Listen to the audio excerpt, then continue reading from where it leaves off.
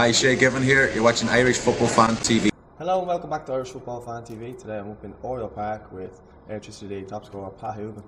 Firstly, 18 goals in 20 games, a hat-trick the other night. How are you feeling? Yeah, feeling good. It's my second ever hat-trick to score in professional football, so it was a good feeling. Obviously to get 18 goals as well so far this season. So there's a lot of positives there on Friday night. Second ever hat-trick to get. Last one was in 2013. I've been getting quite a lot of doubles, but not getting to stay a bit longer on the pitch as I'd like. But here, that's just the way things go. And thankfully I finally got the match ball there on Friday night. Especially my mother as well. My mother was the first game to come to this season as well. So she got a great occasion on Friday. Happy days. Now, do you find it's actually quite remarkable that your goal tally, considering you had no pre-season? How was it for you, kind of slowly adjusting and getting in, and then? Yeah, well, it wasn't easy. Didn't get any pre-season football into me at all. It's quite frustrating, to be honest with you. Doing the first week and then pulling up with a quad, and I was like, oh, here we go again. But it was always going to take time to get my body more resilient, stronger as well. My muscles stronger, and me and Danny Miller worked a lot. Our physio worked quite hard on it in the off season and obviously during pre-season as well, and we got myself back just for the start of the season, and I started my first game was against Shamrock Rovers, played 60 minutes, and I felt, my God, I'm still miles off it here. But since then I've kind of went from strength from week to week, getting stronger within myself, getting sharper and fitter every week, and I feel like I'm nearly there, and obviously 18 goals in 20 games kind of stands for itself, and hopefully I can add a few more come the end of the season. Yeah, well, did you benefit from the Monday and Friday games, those midweek games, as well as the Friday games for your fitness? I don't know. It's hard to know. That wasn't easy, playing 3 games in a week. That 12 games in 42 days period was, I say, it wasn't easy on anyone in the league. But maybe it did stand to me. I couldn't really tell you. But what's been important for me is my recovery in between games. I've been getting my recovery now has been brilliant. It's back to where it was there from a few years ago. So that's a massive plus for me. And staying injury free now is the most important thing. And I work quite hard on it off the field now on injury free stuff. So hopefully I can just keep going now and keep putting the ball in the net and keep putting in good performances for the boys and for the team, and hopefully by the end of the season we have something to cheer about for. Yeah, definitely. When you look at the stage last season, I think Sean Maguire had 16 goals around this time coming into the break, and then he added 4. Then his total was 20. Do you see yourself? How many goals have you set a goal for yourself? Well, I don't really set targets. Normally people just set them for you as you go along. Obviously scoring 18 in 20 games, people are now setting targets for you, is he going to hit 30, is he going to hit whatever, but I know it's like in football, I know you can go 5, 6, 7, 8 games without scoring a goal, and I know it does to the, to your confidence, and mentally, it's happened to me before, so, all you have to do is stay level-headed and keep focused and keep improving week in, week out, and hopefully just keep adding to the tally. And the physio actually at the start of before the pre-season set a target for me. He just done it on his own back, and I'm nearly there, so we're gonna have to set a new one, hopefully. Yeah, no, you've been away, you've been to England and back. Have you noticed? Has there been an improvement in the league since you've gone away and come back? Well, the first time I played in the league, I was 2013 and 2014. I was a 23-year-old, when I left, so I'm a lot more experienced now.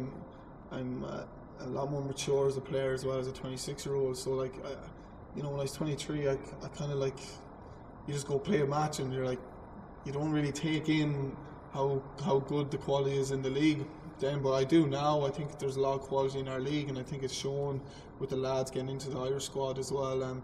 Even lads previous from being at Dundalk or at Cork have started playing for their country, like Shawnee Maguire, Darrell Horgan, Andy Boyle as well, and then obviously we're just after getting Graham Burkhart after playing for Ireland from Shamrock Rovers. So there's a lot of pluses, there's a lot of quality in our league, and it's great that the Martin O'Neill and Roy Keane are actually coming to games and appreciating what kind of quality is in our league. Do you find that when you have someone like Roy Keane coming to watch a game, you raise your game? Not really. You just you're always focused for your individually and for your team, and you have to make sure you put in a good performance to win a game of football. And you don't really take in what goes on in the back, like what goes on outside of football. You can just focus on yourself, and we have a lot of quality in our squad and in our team, and we just have to make sure we're focused week in, week out, and that's what we do. Yeah, and you have the break coming up now. I think it's in 2 games. And there's a break then. Are you looking forward to the European games? Yeah, Maybe going to European one? I'd say the break is probably coming at a good time for everyone, because you're after coming off the back of playing 12 games in 40 odd days, and then obviously I know we've had a game once a week now for the last 2 weeks, so the break's probably coming well and good for everybody. Yeah, I'm looking forward to the European run. Hopefully we can hit the heights that they did a few years ago. We've a lot of quality in our squad. We've quite a big squad. And it's all around quality, and hopefully that'll start to us in Europe. It'll be great to. When I last played in Europe was 2014, and we marginally missed out to losing to Hajduk Split in Hajduk as well. And hopefully now we can create a few memories and get things rolling in the Europa. Yeah, and do you think maybe if you have a run maybe in Europe and you keep scoring the goals that you're scoring, that maybe you might get a call up in the future? Is it something that you would look forward to? Yeah, obviously it would help, because playing Europa League is it's quite a high standard. There's a lot of massive clubs in Europa. There's international players as well. Exactly, yeah. So maybe they might take that as more opinion of like say myself or whoever it is. All you can do is just keep focusing, and I like to think that our own league has enough credibility to get a player and move across the water or wherever, play for their country. Do you know what I mean? So I'm looking forward to Europa League, but we'll have to just wait and see. Yeah, and just as you say, with the break coming at the right time now, the rivalry between yourselves and Cork, is that a healthy rivalry, you think, for the league? Yeah, absolutely. It's a great rivalry for the league. It's been Cork and Dundalk for the last how many years now. So there's always going to be building a rivalry there, and there's other rivalries in the league as well. There's both Shamrock Rovers. There's even ourselves in Shamrock Rovers. Every team's always up to playing against us and against Cork, and 2 best teams in the country. And there's with ourselves in Cork, you could say like there is a bit of bite there, and I think it's only healthy for the league. It probably raises the profile for the league as well. And there's been, obviously I wasn't here for it, but there's been a few things said probably over the last few years, which always adds the spice to it too. So it's nothing but healthy competition, and that's what you would want in the league. Yeah, and especially with them after winning the double last year, you'll obviously want to be getting their title back, I suppose. Yeah, definitely. That's what you play for at the end of the day, is to win trophies. And scoring 18 goals might be fair enough, but like if you don't have a trophy at the end of the year, it means nothing. Do you know what I mean? So we'll be all fighting together now. We have a massive game on Friday against Derry. We turned them over there a couple of weeks ago, about a month ago now, and they'll be ready for us now Friday. So we have to make sure we're focused and not really think too far ahead for after the break. Just think of this game on Friday. Just taking each game as it comes, pretty much. Yeah, you have to be focused. You can't look at, say, Cork. You have to make sure we're ready for Cork after the break. We have a massive game against Derry. Make sure we get 3 points.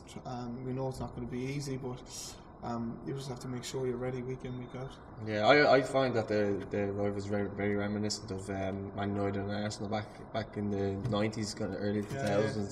It's very much like that in terms of the like tackles are always flying. It's a real derby type of game. Yeah, but you know, it's like we said, it's only healthy. I think it's great. No, it's great. It's great for the TV. I say, as well. I say it's great to watch as well. You know, I think it only builds the profile for the league. You know, I've said already, and it's great. You know, there's things being said, but you know, pinch of salt, really. Yeah, pinch of salt. You just get on with it on the pitch. You know, what happens on the pitch stays on the pitch, kind of thing. And you know, hopefully, when we play them, you know, it'll be a cracker of a game. Finally, we know you're a product of the First for Players family. How important is it for you to have be represented off the field, as well as looking after everything for you on the field? Yeah, it's massively important. You know, they've looked after me really well. First for Players, especially when I was injured as well. They've looked after everything here for my deal and everything, and I think it's massively important. You know, it's not even just about football. You know, everyday life. You know, I keep in contact with Liam all the time, and he looks into how I'm playing in the games on Insta Scout, and we go through you know, videos, clips, you know, where I can improve on in the pitch and all, and you know, I think that's a massive plus to have. You probably won't get many people that do that, but you know, it's also, you know, you feel good, you know, when you're represented. Like I'm with Liam and Max Burns, you know, the company First for Players. You know, just the way they look after you, the way they always keep in contact. I think it's great to see, and you know, I think they've done quite a lot for our league as well in terms of, you know, the E-Stars. You know, yeah. Max Byrne brought that into it and looked after a lot of clubs in the league as well. So, you know, I think what they've done for the league is massive, and you know, credit to them, and you know, we know we're grateful to them. Do other boys here as well in the club, and you know, they're all happy, and I couldn't even be more happier with them. Yeah, I seen Jamie McGrath. He signed a contract extension the other day now. He's another player represented by those. Yeah, you know, Jamie's an unbelievable talent. He's probably the most talented I've seen in a long time. You know, so it's great for him to be here for another year. It'd be good for me as well to have him around me, because he's nothing but a great guy, and he's great talent on the field as well. You know, his touch is brilliant, and you know, thankfully he's on my side and not someone else's. Absolutely. Well, Pat, thanks very much for your time. It's been an absolute pleasure. Cheers, thanks.